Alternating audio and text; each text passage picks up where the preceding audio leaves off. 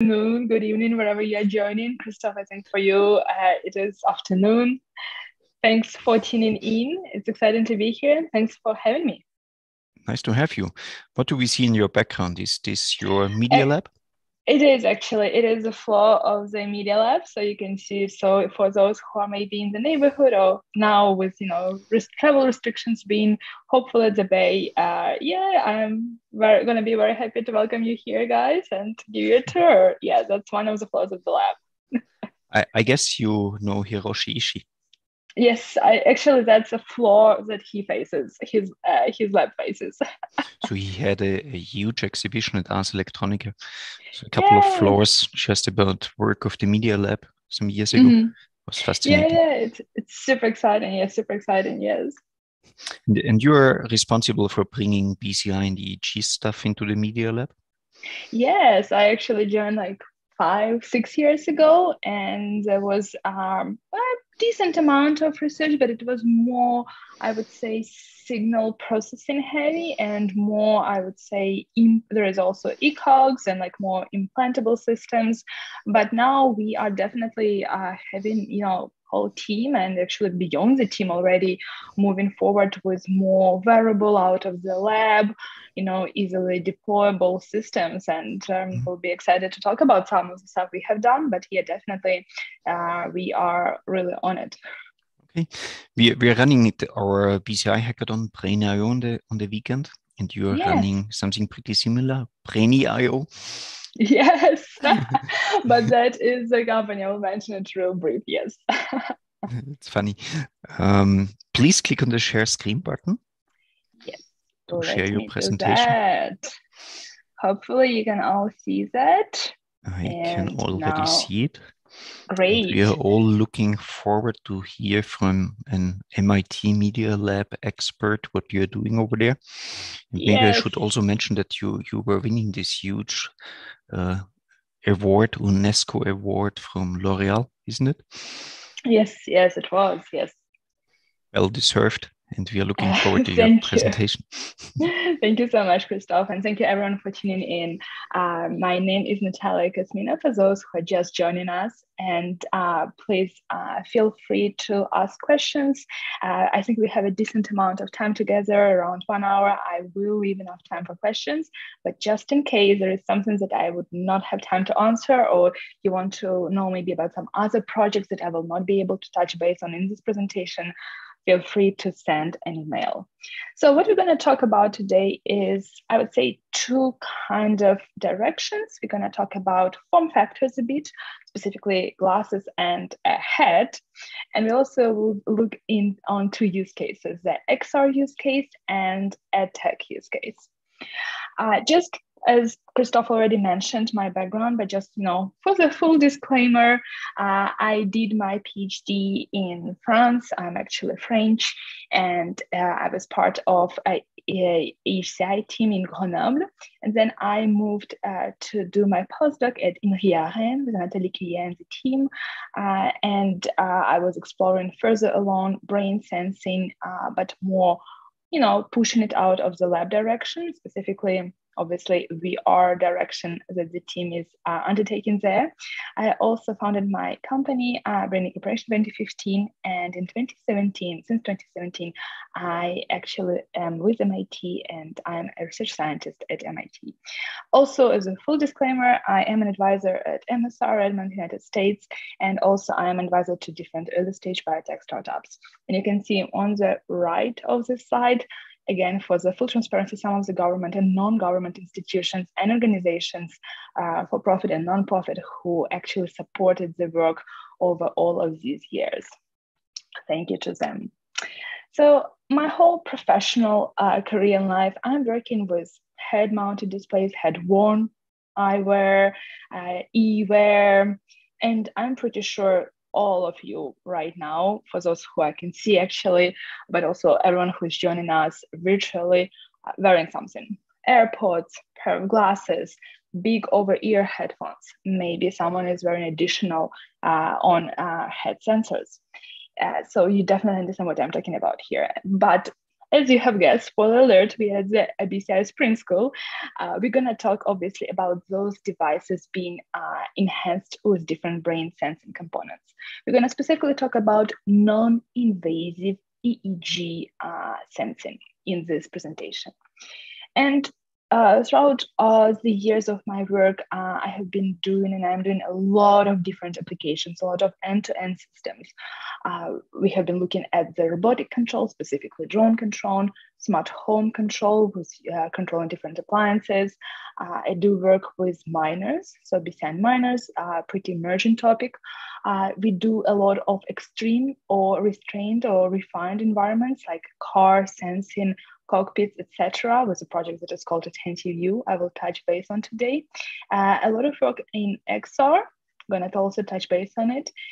Some work in gaming and priming. Also brain switch work, and last but not least, near futures. I'm going to also touch upon at the end of this talk. We're going to only talk more in depth about two, but as I mentioned, please feel free to send questions, ask questions about other work. However, obviously, you have already heard from a lot of experts before myself, but just to make sure that we are posing the context here. The context of the work of the lab I am at, and also my work, is really looking at wearable and preferentially wireless sensing, and something that a user is wearing on everyday basis or potentially as part of their work or educational environment.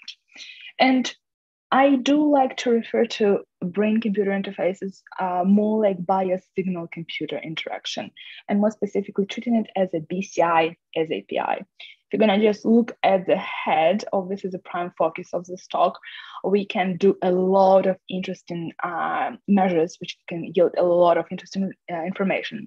Specifically on the occipital, if you're going to put electrodes, we can pick up some imagination of some basic objects, some visual imagery. If you're going to go along towards the forehead, we can pick up interesting measurements of engagement, external, internal attention, auditory attention, if you're going to go close it around the ears, but also actually towards the eyes, the eye movements. If you're going to touch on the tip of the nose, you might know that the temperature would actually indicate if the nose is cold, that you are being engaged with the topics that you're being exposed to right now. So actually listen to what I'm saying. And of course, last but not least, there is the biggest organ of our body is the skin that can give us measures of cognitive load, among others. There's quite a few different sensing modalities, different modalities we can pick up from. And again, this is just the head.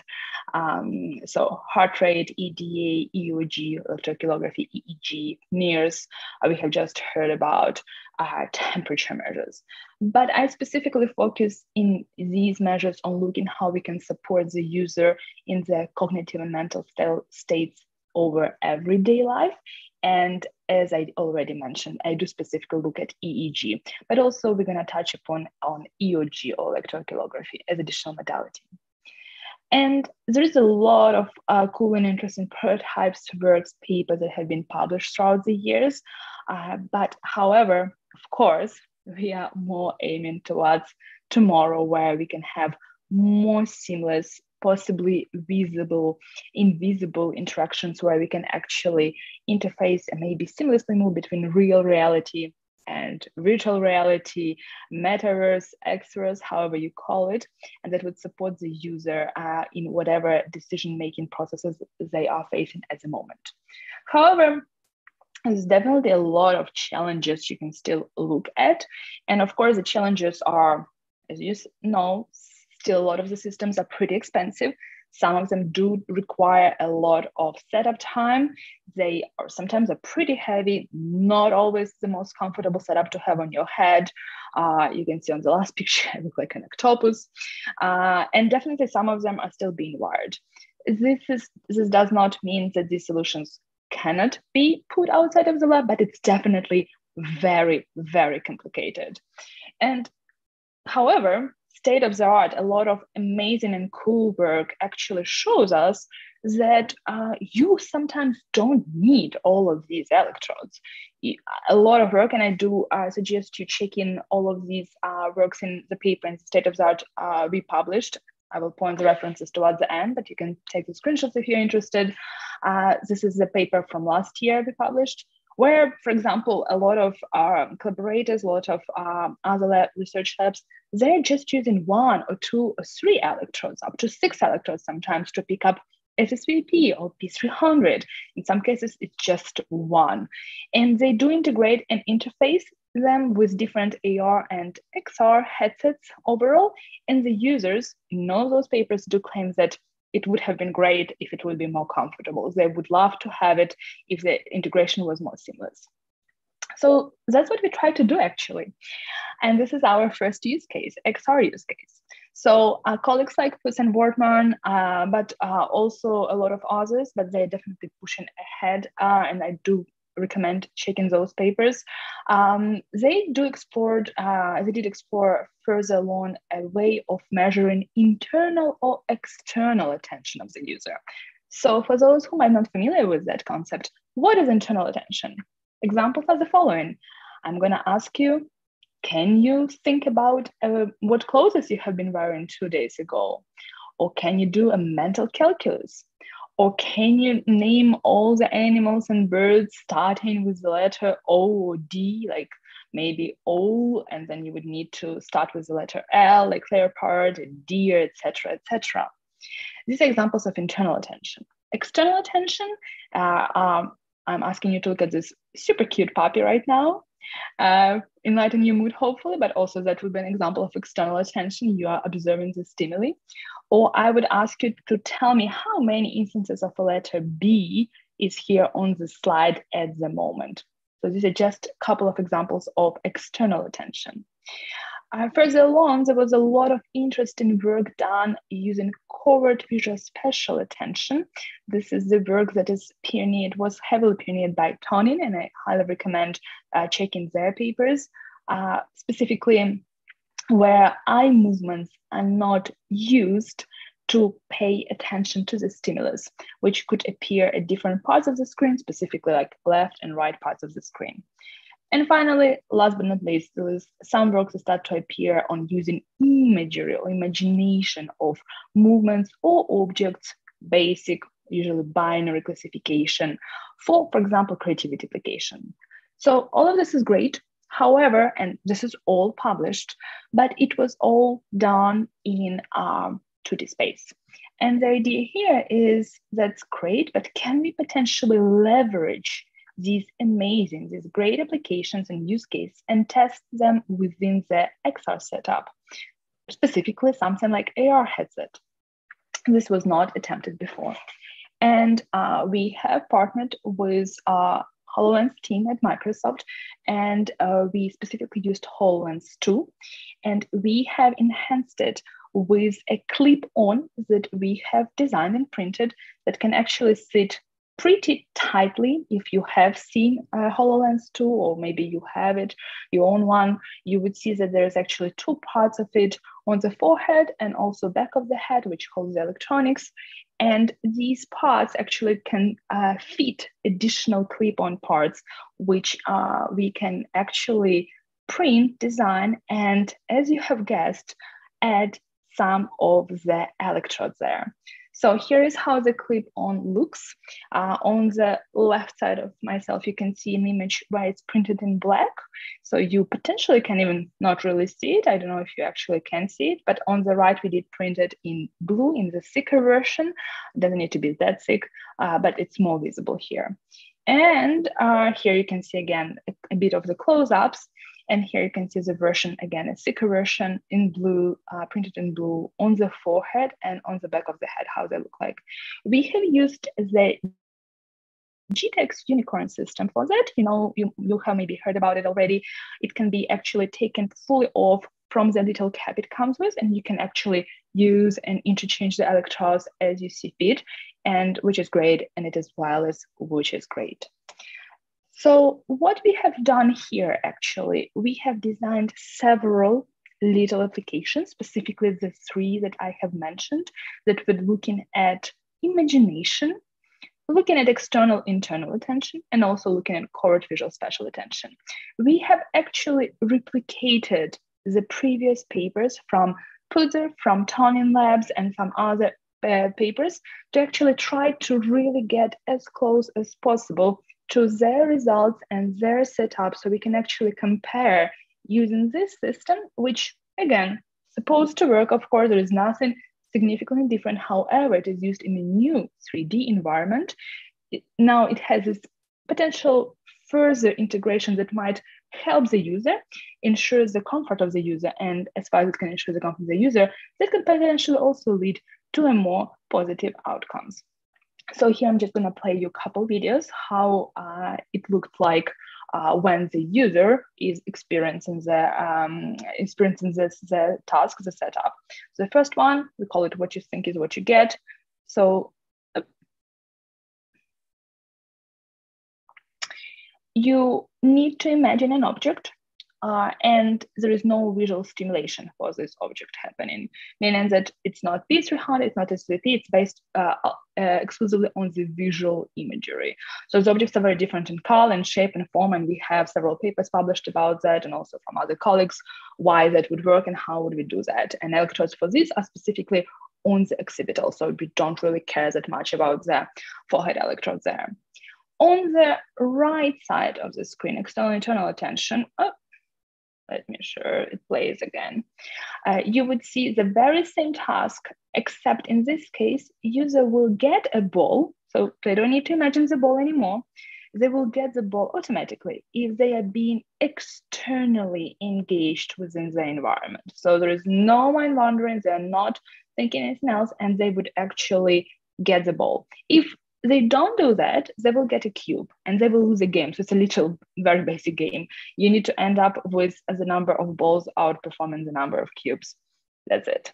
And then finally, the core visual spatial attention, again, the setup, as I mentioned, and the idea that you have two stimuli. They could be any stimuli, but the most classic is just like round, simple objects, where you would actually cue to which side you need to pay attention to. And the main goal, simple goal of the user, look straight and do not move your eyes towards the stimuli of the choice or of the interest. That's why it's very interesting to use this type of attention within the XR applications, but we're going to talk about this in the conclusions, because it's ultimately brain interaction itself. So that's not going to be used with any additional modalities. Tonin and others and ourselves in our paper, we did actually investigate the correlations between the eye movements and the stimuli positioning to ensure that the selection is not done and it's by no means correlated with where the user was looking. They did follow instructions. That's actually also the beauty of having this integration with the EEG and HoloLens 2. For those of you who might not know, HoloLens 2 does have an integrated eye tracking system. So this is how a setup looks like. But as I mentioned, for those who know core visual spatial attention, it's a classic setup that we have just replicated from the original paper. Of course, there is a lot of different things we can talk about, and these are just some of the types of attention, but there is so much more. There is definitely internal, external, core visual spatial, but there is also auditory attention, cocktail party problem. There is visual attention between different types of stimuli. For example, if you see two pieces of art, like you see right now, Bastia and Mona Lisa of Da Vinci, or you see two types of brands, for example. These are coffee brands that are pretty popular in the United States. And all of this yields to two important questions. First, so why it works and how does it work? And second, when you talk about attention, it's really important to make sure that you explicitly mention which type of attention you are trying to investigate. We have seen this pretty often, actually, that there's just a claim, oh, we're measuring attention. Like, what attention? Why? Which features? Etc. Etc. Etc. So this is something I like to highlight in my talks when we're talking about it, because it's extremely important to actually identify what are you trying specifically to measure, to capture the phenomena, and to explore. Again, visual attention is different from visual imagination, etc., etc. We also got a paper accepted about how we can use tracking of visual attention and auditory attention with this very same setup, and the paper just got accepted. So it's not out yet, but it will be soon.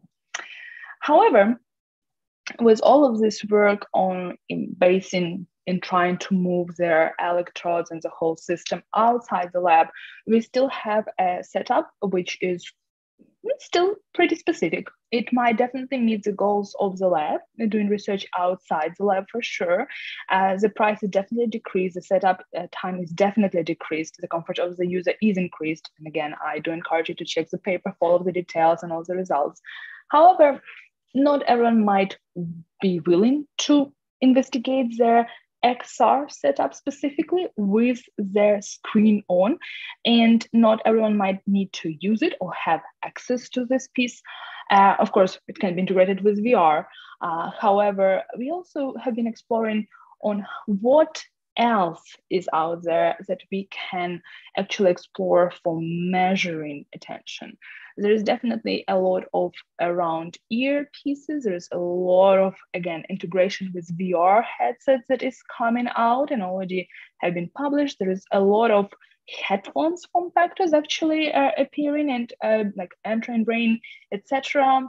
There is definitely eye masks and obviously a lot of different headbands, specifically for targeting sleep interactions. And over the past decade, we definitely moved forward significantly in this direction. There is definitely a lot of opportunities now to do sensing, which is really much more comfortable, much less intrusive. However, let's be super honest, neither decade ago, not today, you're not gonna run outside neither with these two. Maybe if we pay you for the study, you might work with it, or maybe you will take it home. Yeah, okay, let's be honest. Maybe you have very specific setup, like you're a sportsman or something like that. You might be accommodated and accustomed to using these types of like headbands, etc. But it still stays a bit intrusive, and it will yield a lot of questions. Why you're wearing this and what you're wearing? And again, the idea is actually critical in what we are trying to address as a challenge. Because for a lot of research and more, I would say, fundamental science, you might actually need to stay within the lab, and that might be what you need to do because you're not sure what you're looking for, not sure about the features, you're not sure about the resolutions, etc., etc. However, we are trying to address, as I mentioned at the beginning of the talk, attention, cognitive states, fatigue, mental states. And because of that, you want to measure them in the time the task is being produced, meaning in the time the user is experiencing it, not 3 hours later or in the evening or 1 hour stay at the lab. You want to have and measure it now. You need to know what's happening with the user right now so you can actually understand and get some understanding of what is happening with the user. And more specifically, my interest is definitely addressing the attention fatigue. And I guess when I say attention fatigue, I will not explain what that is. We have all experienced this, especially over the past 2 years. So how ultimately do we make a truly variable BCI? There's actually quite a few variable everyday examples of devices and tools we are already using. And I did mention them in the beginning, like glasses, for example. There is a lot of research prototypes, but also commercially available tools that allow for a lot of modalities to be picked up. For example, the first line of this table you can see is the system is called emoticon, and that was picking up the EDA. There is Opt Alert system to wake up truck drivers when they are falling asleep. The next one, you see a lot of ways to deliver information. For example, 1D eyewear from Google from a couple years ago that they published, it would actually, the little LEDs would indicate you the direction you need to turn your bicycle or your car. A view and focals acquired by Google, which lenses with when information. There's quite a few that are doing information delivery and sensing, specifically obviously spectacles, both audio frames, which is audio modality, and quite a few others. There is some with physiological sensing, which is very exciting, like Smith focus. I believe they have been discontinued already, but actually those are holding EEG sensors on the tips of the ear. There is Blueberry, which is a 2-channel FNIRS wearable system, also can be just stuck to any pair of the glasses, or Jinsmin, Japanese company doing EOG, electroculography. However, a lot of these devices, again, do not help with attention fatigue. More importantly, what a lot of these devices do, they will, great device, easy, nice to handle, but they would force you to use an app that comes with it, which is okay. However, to actually know something about yourself or getting an alert, most of these devices do not have anything on board. They have the app dedicated for it. So for example, if I want to know how am I doing actually right now while I'm giving the talk, I need to take a phone to look at the app. That's not really helping anyhow for me to stay focused, to stay in the flow, and it doesn't help anyhow for actually improving any of the current states. So what we have proposed is we have proposed a device that combines the physiological sensing and the feedback on board without using visual stimulation. So we call the system Attentive View, and that is a pair of glasses. It has EEG electrodes on the tips of the ears, and it has EOG electroculography sensors. For those who are not aware, those pick up the eye movement activity without the use of the cameras. What is important about the device is that it also has the auditory and haptic feedback, so high-pitched tone that can be provided, or vibrations that can be provided to the user who is wearing the device in the moment of whatever the situation is, meaning that you do not need to check the app if you need, for example, to have the device do a notification for you. A notification is not notification about a new message, a new email. Notification meaning that something within your state is different and you actually might want to take care of yourself or do something about that. So this is how 2 iterations of the device look like in the driving environment, where we have actually published papers in this setup. So what we have done over the past 5 years is we have published quite a few papers with 300 users with over 200,000 of hours of recordings, and we have tripled the number of devices since 2021. And we have explored the driving use case. So users who have been actually falling asleep in the driving simulator overnight, and we have been waking them up. Lectures in real classrooms, training materials, work from home environments, safety, internal, external visual attention and imagery I have already talked to you about. We also work with users who have ASD, ALS users. But what is the most important, that we are doing the studies out of the lab for the past 2 years, meaning that what you might need to think for your experiment, for your setup, what you're looking at is what would be the best device or form factor for you and for your use case. You might not need to make the choice of, oh, I need to make sure that it is the best data. If you're going out, it's gonna be messy at times. You just need to embrace that. It's going to be messy. We have users living next to the power plants. Yep, that happened. Found it out after 1 week when the data was absolutely unusable. That happens. You would have users or their animals chewing on device. Happened. Everything happens. However, what is very important is that when you have continuous streaming of the data over hours and hours of everyday use, even with few sensors, you definitely can get extremely useful and interesting insights. But you need to make user want to wear the device, meaning that it needs to solve their problem. Again, when you're looking also, and this is one of the lessons we also learned, when you're looking at devices which have very few sensors, very few electrodes, you might really benefit of getting another modality or modalities if possible. For example, in this case, only 2 EEG sensors, definitely not a lot. You cannot do all of it, obviously, but we have another modality, which is actually pretty powerful, which is eye movements. All of these use cases which we have published do talk about use of the eye movements, even with auditory attention as an example. So that is something you need to think about as well. What is the use case you are trying to solve? What additional modality can help you solve the challenge or add on something that would be beneficial if another one fails? That's something that you would want to think about. But now let's change the gears. Let's have some fun. Let's have some break.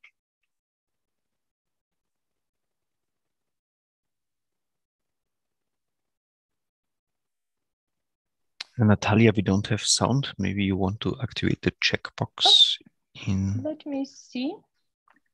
So when you share your presentation, there's a little checkbox to enable computer sound sharing. It must be ticked. There was no sound just now, so that was fine. But let me check.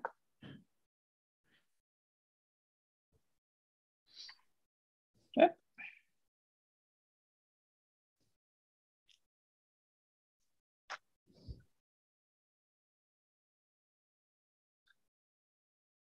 Yep. I think that's fine, but let me try again.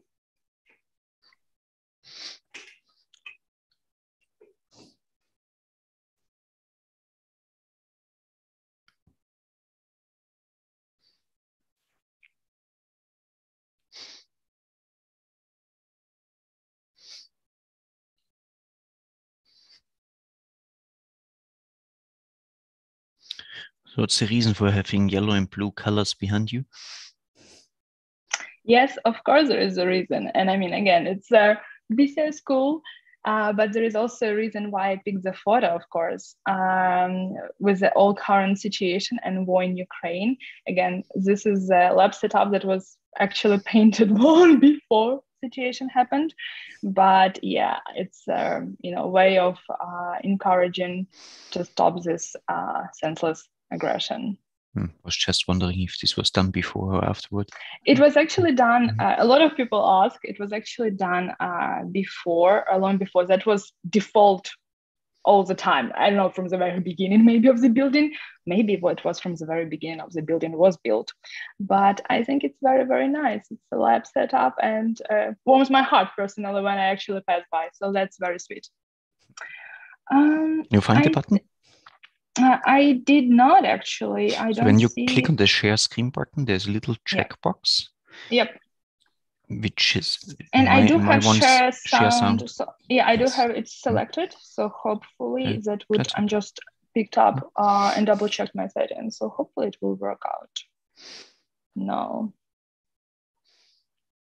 Okay, hopefully you can see it again. And if it doesn't work, I can narrate it for you. But you know what? You should... it works. It works. Perfect.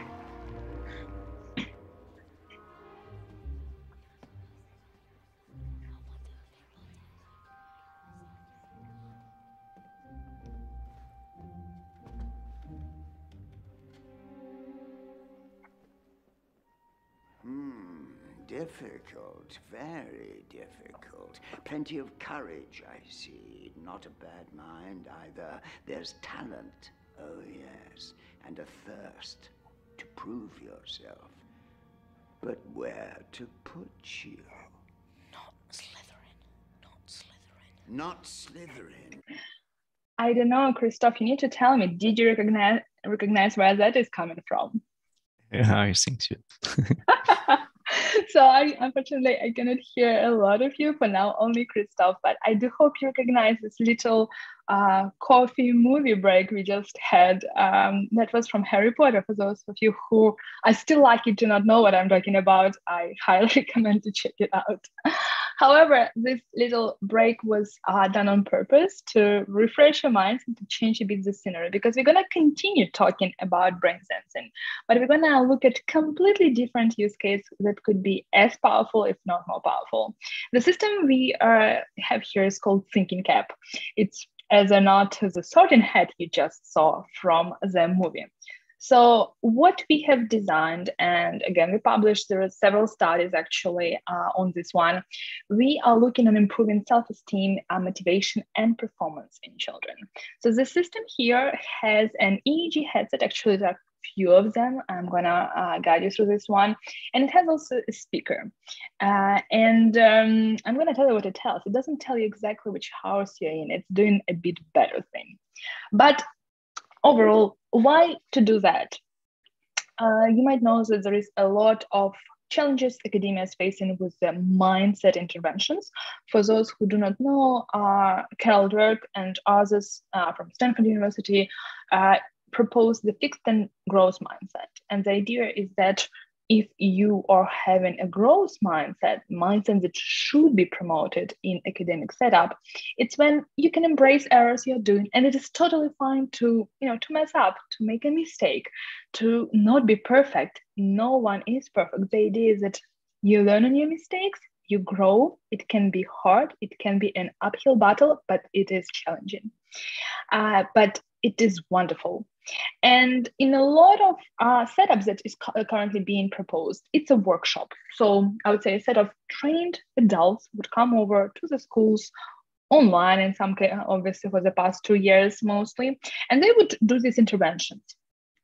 However, in a lot of cases, not even over the past 2 years, but obviously much longer, this paper, I believe, is from 2010 or 2011 actually, there is sometimes phrasing that is being told by the teachers or by the caregivers, not on purpose by any means, actually is as an encouragement as to keep up with what's happening. But this phrasing can be challenging for a child to actually address. For example, it's okay, not everyone can be good at math. This is done as a quote from the teacher while teaching a math class. Again, nothing bad might have come from the phrase itself. However, someone can take it as, I don't need to do math, I'm not good in it, and that's it. But that's not true. The idea is to persist and to try more. And it's okay if it's not perfect, and you will not have a perfect A on your score today or tomorrow or even in a month or 2 or 3. That is totally fine. So the idea is there a way we can potentially maybe build some type of an artifact, some type of a tangible system that can potentially help with these instructions, with these classes, with the teachers and instructors, or maybe caregivers who are actually willing to empower the children, also show them a bit of this growth mindset theory. So actually quite a lot of research had been already done. And again, I do suggest you checking our papers on that one. But as an example, perceiving magic and mindset interventions actually was proven to be extremely powerful. A lot of studies were published where if you're watching a movie, a child is watching a movie, and it has some magic into it, and then there is a mindset test being performed just before and after the movie was actually presented to a child, they would score higher. And magic does boost the mindset. It's a superpower, a superhero. I think some of us did experience this even as being adults. Also, for example, this is an example of a curriculum that was designed by US teachers, actually, and they propose it literally taken from Harry Potter. You might remember some of these phrases if you can watch. I will never mimic the voice, but you are saying it's wrong. It's Leviosa, not Leviosa, etc. You might recognize it. Or, I don't know anything about magic. Don't worry, Harry. You learn fast enough, everyone starts beginning at Hogwarts. And these are just examples that mistakes help me grow, and I cannot do that, and that is totally fine. You will learn. So these are actually posters that are printed in some of the classrooms from Harry Potter. And last but not least example from the state of the art, there's a lot of different personality traits and tests. I'm pretty sure everyone on this call have done one at least once. Raise your hands if you have. Guilty here. But actually, again, and this is very much, oh, I read Gryffindor, and it sounds almost funny when I talk about that, because people think, oh, but like even the franchise is not really like, it's kind of gone. There's now a new one, etc. But as of last year, there is over 25 million people who took a test to which house they belong in Harry Potter. And you know what? When you're told that you are belonging to Gryffindor, you are feeling braver. You are feeling better about yourself. Just as an example, depending on the house preference, you will absorb some of the traits of the house, or their neighborhood, or the classroom, or environment, or in general, what you are actually being told you are leaning towards, regardless of the universe. And again, these are also being all tested and published. I do encourage you to check the paper to actually have all these super interesting references. And last but not least, when I mentioned that different educators come over, they do come over obviously with these posters about plasticity of the brain, about explaining neuroscience, explaining how you can learn and how you can learn anything. And that is okay to not know or not understand something in the very beginning. So these actually, neuroscience is being part. Some of them do bring actual 3D printed models of the brain and explain how brain works. So that is also being part of the curriculum to improve mindset, and it has been shown that that actually also works. So what we have done here in our contribution, we have tried to actually reunite all these three big components: the magic, the pop cultural reference, but also the neuroscience. So obviously magic familiarity. So do you actually know it? For example, here picture taken by myself in Florida in the shop of Ollivander, who sells the magic wands. Pop cultural reference. Do you know the universe? Like here is the Star Wars universe. And of course, neuroscientific component to it. And so this is what we have actually had as main part of our contribution. And what we try to do, we try to build this artifact. It's more a system. So, and we have first taken several different headsets and masks from superheroes. You can see here 12. You might recognize some of them: Avengers, Captain America, Black Panther, Sorting Hat, Magneto, Iron Man. So most of them do have something to do with brain or mind control powers per se. Tiara of Wonder Woman, for example, etc. We have used several headsets here. We have used, again, Unicorn. We have used the Mori. We have used also the research edition of Muse headband. I will explain why we had these choices. And we have obviously interconnected everything, so it's not fully like a variable system. We have had integration with the computer to have everything running smoothly. And we also, in addition to everything, we took a little open source SPRK Sphere robot, which a child could actually move using their brain activity. So this is all the main parts of the system. And so why they were so different? These are just some examples. So there is much more photos and images and videos in the paper. Again, please go ahead and check those. It's because of the form factors. We needed to fit all of those artifacts with some set of sensors. Some of them were like Wonder Woman's tiara. They were very slim and sleek, and it needed to feel comfortable. Children are specifically sensitive to when it doesn't feel comfortable. They don't like spikes that much. It's very important to make sure it is comfortable. So there is a whole set of talks I can give about doing BCI with minors, actually. But this is one example. So in another example, like motor we used. In another, we had used Unicorn. So again, where it feels comfortable enough, and so a child can actually wear the system. And more important, it can make a contact based on the artifact itself. So you can imagine it will be a bit harder, possible, but a bit harder to get a teeny tiny band with the Sorting Hat. However, the beauty of it being huge and bulky and crazy looking, Everyone wants to wear that, and everyone wants to try that on, even adults. We had multiple conditions. So there is a lot of, obviously we needed to test for feedback. We needed to give random feedback. We had control groups, different permutations. So there's a lot of things in play. And as the protocol is actually pretty heavy. And again, it's 2 papers, over 150 children. So it's a lot of work we put into it. It was multiple years of work, actually. Again, I will not be able to go through all of it, but just to give you just how it looked like. So Drake designs a theory of mindset intervention. So there is a set of questions where you can measure what is the mindset right now, and then after intervention happens. And what she proposed to give a child a choice, meaning that you measure, you evaluate the mindset intervention, the mindset of the child, and then you will invent or whatever, propose the intervention. It can be with an artifact, it can be as an adult, whatever you prefer. And then once intervention is over, you will evaluate it. And how would you evaluate it? There is a change. Obviously, you will ask questions. Sure, the questions would be about persistence, about enjoyment, etc., etc. But what you're gonna do in between these mindset questions and intervention? You will ask a child to do a math test, for example.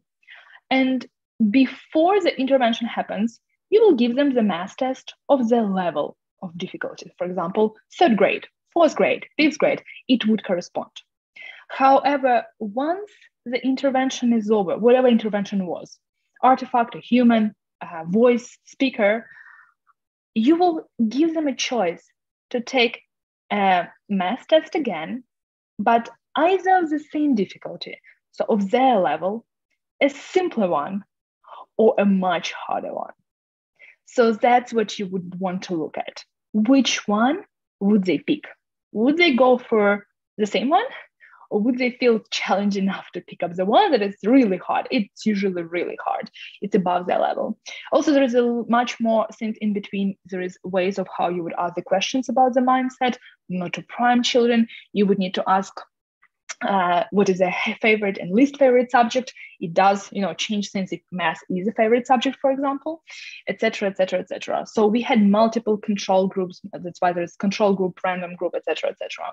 What is more importantly, inside of each artifact, there was a speaker, and the speaker was talking to a child. And the phrase and it was saying is not, "Oh, you're doing great." That's an example of a fixed mindset. The example of the growth mindset, you are working so hard on your problem. That is really great. That's an example. So and again, this is based on the prior work on the growth mindset. So what you record, what is being told to a child, what type of encouragement. It's not just an encouragement. It's actually most of the cases, just an encouragement is a fixed mindset. That's how you put the sentence that it is actually a growth mindset. Again, quite a few groups, a lot of permutations. In a lot of controls, we will have just the artifact. We will have artifact with EEG. We'll have artifact without EEG. EEG alone. We will have control group, which is just an experimenter. So as if it was a real setup, regular, just a person, doing that. So just, for example, encouragement. Oh, great. You're working really hard on these problems. That's great. So that's kind of the control group. So again, I do encourage you to check the paper for all the details, all the questions, how you position it, etc. And of course, very importantly, so we did not explain to the child the full extent of the experiment. We didn't give them these details. When they came with their parents, with their caregivers for the experiment, we did give them the consent form, of course. They both were entitled to each of their family pair or caregiver, caretaker, and the child entitled to their own consent forms. But what we did very explicitly, we did 2 things. We did, from the very beginning, we explained what BCI is. So we took 8 to 12 years old, so they were able to grasp the concept. And we explained that this is not a magic. It's a scientific tool, and it's not going to be perfect. So we made sure from the very beginning that there is no notion that there is some magic happening, anything like that. Even if afterwards maybe they felt there was a bit of magic to it, we were very explicit in writing and in explanation what is they going to actually wear. and that it is not a magic. So it's very, very important. So there is no line in this sense. We just didn't explain about choices of tests, etc., etc. So we didn't obviously disclose a full setup, but we did disclose everything about the BCI systems that we're using. And we also, once the experiment was over, we did debrief them in depth. That was very important, that they're not leaving the lab with some false beliefs about BCI or magic, etc., etc., etc. So here is just very quickly some of the examples, how they looked like, different form factors. And here's a little video. They could also, in addition to listening to what the device, so in this case, Magneto's helmet, for those who know the Avengers universe, what it was telling them, they also could have, they had a 5-minute robot control. And this was throughout all of the control. So maybe we thought, maybe it's just enough to put like a helmet on you and let you play with a little robot and you can control it. So again, I do suggest you checking the paper, because we try to really have a lot of controls to ensure that it's not just a primed effect of, wow, there is some EEGs there and it does something that I think about, etc., etc. Check the little video here.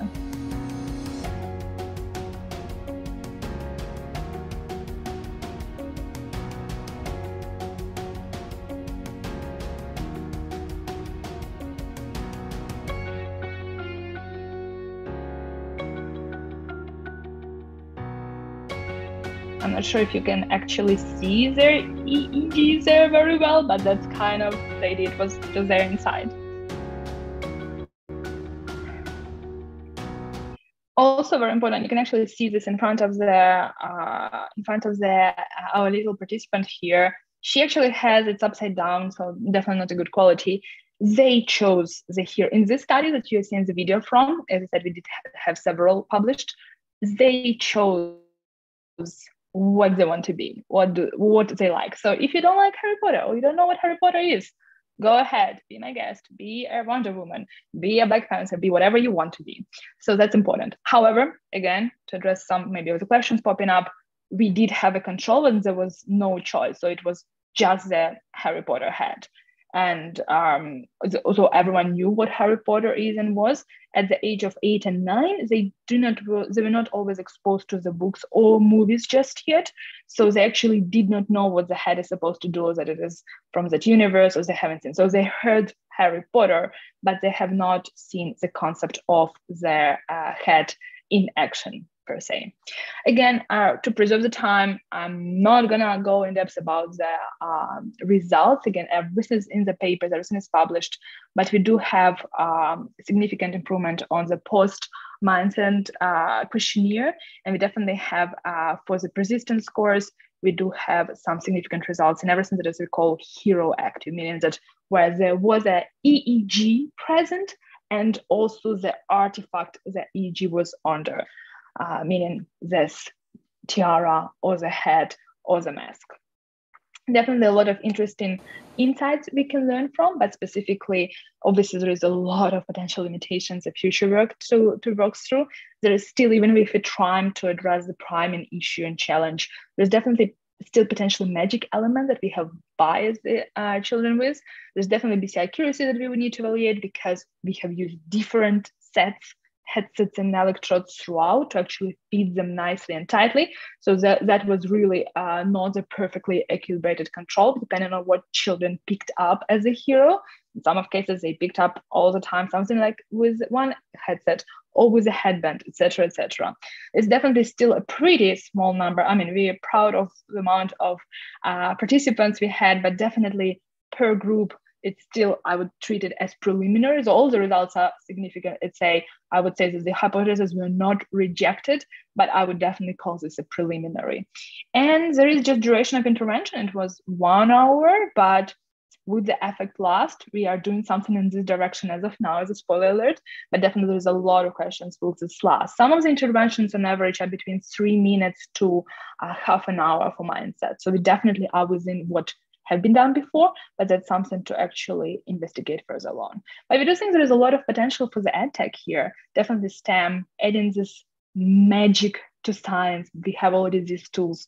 We can put them out there. They are available. They're accessible. There's a lot of obviously hackathons happening at schools. Definitely, there is a lot of, we did have this system to be brought to schools by some of our participants, and that yielded some great results. And of course, there is a strong effect of empowerment.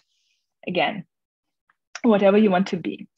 Just to finish before we dive into questions, I want to make sure that this is very important to be highlighted. There is a lot of design guidelines we follow. We try to enhance quality of life by translating brain and behavioral science for real world use cases while engaging in critical conversations. And we design these target users, enable rather than enforce, teach rather than make dependent. And we do keep the data private, and we explain how it is being processed, changed, and what will happen with it. There's definitely much more to be said about the ethical considerations of any of the systems I have talked to or I have not talked, but even throughout the whole BCI school, you will be all experiencing. And I guess, for Christoph, to your point, what would be the question? The question is, what do you think of, ethical considerations, how we need as a society to move forward? And this is a very open question, we need to ask about the brain sensing overall. A takeaway message from me would be also checking this amazing 3-pager from Nature, separating neuroethics from neurohype. If this is a takeaway, screenshot that. It's great. It's amazing. Highly recommend. And of course, call for action. We want your brain for science. And for that, take a screenshot of this image if you liked, and specifically like different sci-fi direction, but also fiction and science of brain sensing. We do have at the moment an art installation at the lab at MIT. In case you're around or you will be around, it will be for quite some time. You can check it also out and also help us with a little test where you can learn something more about ethics and challenges of BCIs, but also win a prize. And there is definitely a lot to be said about the future and sensing beyond the eyes. Adam touched upon that just before. There's a lot of sensing that we didn't explore further that can only empower us to do more on the side of everything that is related to the brain sensing. Additional modalities are definitely a cue here. Thank you so much for having me. This was really nice. Look at the chat and take a screenshot or a video because it's so long. Screenshot doesn't capture it. Wonderful presentation. This is phenomenal, Dr. Kosmyna. It's been beautiful blend of fun and knowledge. Somebody was saying this was the best talk of all the conferences he has ever seen. So cannot be better. Very nice. They like Harry Potter and Iron Man and so on. Lina, well, let's start with Haupt. He's asking if you collect data outside the lab over a long period of time, how do you deal with the non-stationary of the brain? And what are the major lessons that you have learned with data from only 2 electrodes? Yeah. So first of all, main lesson, if you can teach your subject, caretaker, what the data is supposed to look like. So we do provide them with visual support. So we do spend some time with them to teach them, this is the data that is noisy. We try to be very high level, but we explain to them, this is something is often with the environment. Maybe doesn't work to do the session right now. This works very well with caretakers. This works very case with users who have some type of disability, but the same for their users who are having actually just to use on everyday basis and they don't need any help to install the device on them or to put it on. You just want to make sure that first, you're very clearly, I hope that was a very clear message. Tell what you're measuring, why you need that, and how you measure it. We don't say in our app that goes with the devices, we are measuring attention. And I think I did make this very clear. We explain why, which type of attention, how we try to get sure that that's attention and not something else. And also we do show them, again, how they can check for the signal quality, that they need to do it from time to time. And we explain them very well where it can go off, like, living next to the power plant, which we discovered, like that was great example, but obviously not everything is so dramatic, but just explaining them, you are getting it into more homework, in more work from home environment. No point to worry when you're going to go for jogging, because there are some systems that does it. I saw papers like from Australia, like, Christoph's developing something also you can do it on the move. But in our case, we don't do that specifically of the form factors. They are still being pretty fragile. But what you need to learn, and this is amazing, from 19 months of using the system, for some of our participants using the system for 19 months, you will have 100 gigabytes of data from a user. It's 4 channels, it's 5 channels, it's 3 channels, but you have over 1 gigabyte of data per user. One user, sure, but how much you will have. And this activity would be repeating and repeating and repeating itself. We also do a lot of training, of course, meaning that it's not, we do training in the beginning and you're never going to redo the training. So it's something to really consider. I'm going to just speed up here to make sure that we can maybe answer some other questions, but there's a lot of other things. I'm going to give in-depth talk soon on what we have learned and how actually you design it, how you build it, what is the backend looks like. There's a lot of things to consider if you want to do it. It's not a simple switch from the lab to the outside. Another question is from Lena. How do you handle all the noise in wearable sensors that collect hours and hours of continuous data? Yeah, so we definitely do, obviously, when we do analysis, it's very important. We always do data collection, processing, classification. So, and these are very, very different, I would say, and we pointed in a lot of papers, even with our lab setup, that it's important. What do you want to do? Do you want to actually account for the noise because the data will be always noisy? Or do you want to show and, clean up and have this data set shipped to someone, like to the community outside, etc. if your users agreed on that? So that's very, very important. You basic artifacts, don't forget that we are using in some cases modalities that is ultimate artifact, which is like EOG, like eye movements. We use it, we enable it, we need it, we want it. In some cases, we don't have it, we don't need it, and the form factors are different, like headbands, and you definitely can do automatic, channel rejection. Again, you need to be careful with everything that is asymmetric, symmetric components and what you're gonna reject. So you really will, first you will learn how to collect the data, and then you will learn what your data can and cannot give you. So you cannot do, by the way, it's also very important, even if you're a big team, you'll not be able to do all of it simultaneously. You really need to first have the pipeline, make sure the data is not leaking, and then you will be able to see what actually you're getting. Is it noise? Is it something useful? Can you actually somehow event base it in the app that you have? What is what you need? And that's exactly my whole point was, you need to understand what you need. So how you can ensure that out of 5 hours I have been wearing it, you maybe got 30 minutes. Maybe you should not tell them that you only got 30 minutes, but that you got it and it is actually either in sync, it's either app synced, you have some events, so you actually can see at least maybe training data of quality each day they're doing it. Maybe next 3 hours they're gonna do it, it's not gonna be good, and you need to leave it, you need to be embracing the fact that you're gonna cut it. But if you have it each single day, that's also something super important. Sounds very good. Do you see the painting behind me? Yes, I do. So Dragan Ilic painted that with a brain-computer interface and a KUKA robot at Ars Electronica. And I was trading in the painting via a brain-computer interface. And maybe you have heard of a naked unicorn. So this yes. BCI system would actually fit perfectly into your Harry Potter head.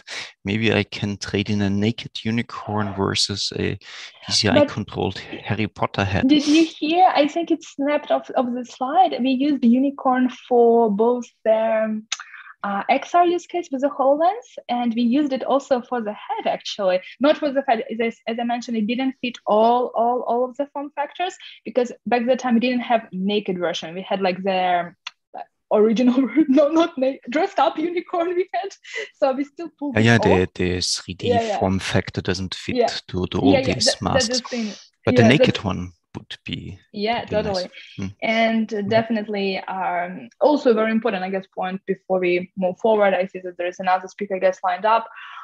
Even in the papers on like where we have produced like attentive view paper, we did validate originally with like hazards as GTech, just to make sure that, and I think I see this in any single paper that releases or prototype in the lab, out of the lab, validation of around earpieces, etc., where you would want to make sure that what you're recording and you do this, kind of testing in the lab. So you can actually compare to their lab grade systems, so you actually know what you're looking. But it's also good to know when you know what features you're already looking at. When it's very, very explorative, you might not want to start with very few sensors.